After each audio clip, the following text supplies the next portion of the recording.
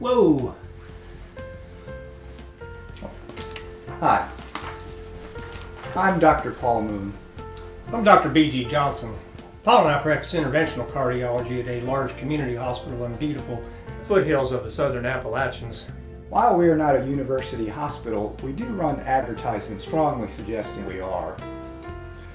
BG and I are called on oftentimes to assist in a condition known as an ST elevation myocardial infarction. Yeah, we call them STEMIs for short. STEMIs are when blood clots develop in the artery of the heart, leading to complications. Our job is to deploy a device known as a drug-eluting stent in these arteries. They do require patients to take potent blood thinners to prevent the buildup of clots in these stents. Unfortunately, in-stent thrombosis does remain a prevalent problem in this field. Indeed. So in conjunction with Amish-owned and operated pharmaceutical giant Stupig, we have developed what we think is a new and better blood thinner, Xsanguin8.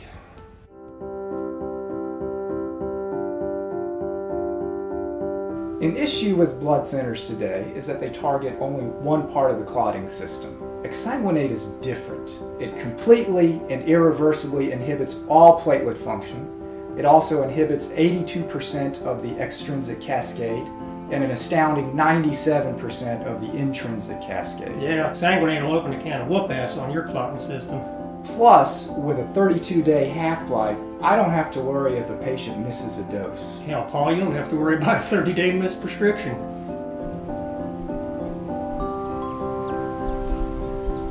In clinical trials compared to current agents, we did not demonstrate statistically significant benefits over those agents. However, in subset analyses of albinos of Asian ancestry and achondroplastic dwarfs, we had our toes right up against a p-value of 0.5. We are confident ongoing trials will demonstrate clear superiority with Xsanguin8. Colleagues have asked if such a potent blood thinner will cause increased bleeding. In fact, trials did show a 10-fold increase in major bleeding, but compared to the risk of stent thrombosis, we think that that is a reasonable trade-off. Yeah, we have a saying around the old cath lab, all bleeding stops. Thanks to some creative work by our coding and compliance department, Yeah, we call them the yellow sheet girls. deaths due to major bleeding were not seen in the major clinical trials for Xsanguin8. Major causes of mortality in our trials included mild protein malnutrition, stage 1 pressure ulceration, and chronic continuous alcohol use. That last one was a big one, BG. I didn't realize so many people were taking a glass of wine with dinner every night. Yeah, them folk don't know they're playing with fire. Well, that's enough of our talking. Let's hear from some patient testimonials. I put a stent into Mr. Hog's breath yesterday and started him on Xsanguin8. Let's go check on him.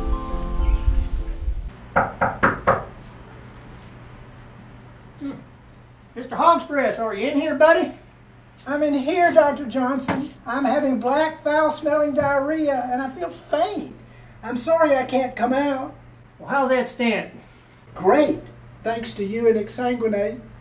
Well, listen, I'm going to have the nurse bring around some KO pectate, and we're going to send you on home. Well, if that diarrhea don't slack up, just come back to the ER. We'll get one of our hospitalists to readmit you. Fantastic. Oh, hold on.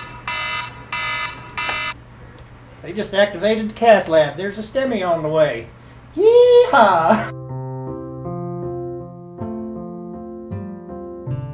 I needed 6 units of packed red blood cells with my last menstrual cycle, but my stents are doing great. Thank you, Dr. Moon. After 12 units of blood for my hemorrhoidal bleed, unfortunately 1 unit required hepatitis C.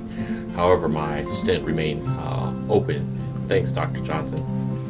My late husband was on Xsanguin8 for a cardiac stent. His autopsy noted a large retroperitoneal hemorrhage and a hemoglobin of 2. Amazingly, despite having no effective arterial flow, his stent was patent.